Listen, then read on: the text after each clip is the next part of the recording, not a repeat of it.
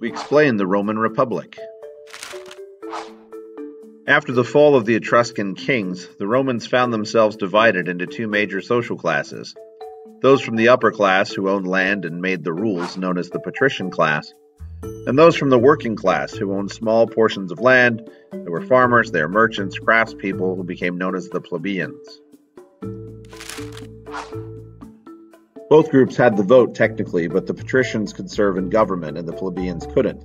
The protection of the plebeian class came from the patrician authority and was laid out in the 12 Tables, a sort of Roman constitution for keeping the social contract.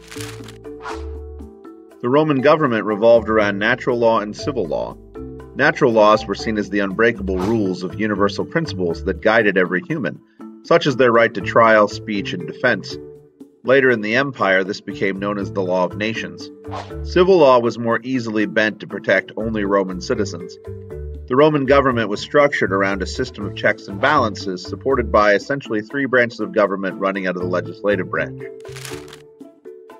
This semi-executive branch was composed of two consuls who acted as co-executives. One stayed in Rome and ran the government, the other left the city and ran the wars and foreign affairs. The praetor was responsible for upholding the law, like an attorney general. In later years, there would be a praetor for non-citizens as well as citizens. The legislative capability was composed of the Senate and the assemblies. The Senate was composed originally of 300 men from the wealthiest families of the patrician class. It had meant to be an advisory body, but gained the right to pass laws in the 200s. The legislative assemblies offered the people the power of legislation. The centuriate assembly, for instance, chose consul and praetor, and they allowed all citizens a vote, although those votes tended to be lumped into social classes, so that all of the poor got one vote in the headcount assembly, while the wealthy took voting power in districts.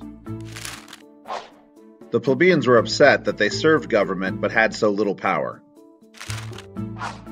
So in 471, Rome established a council of the plebeians, in which the plebeians could elect tribunes to steer the direction of Rome. Eventually, the plebeians could even serve in office. However, tribunes were easily bribed and swayed by the patrician class, and since a vote required unanimous consent for the tribunes, the wealthy tended to still control the republic despite the 12 Tables.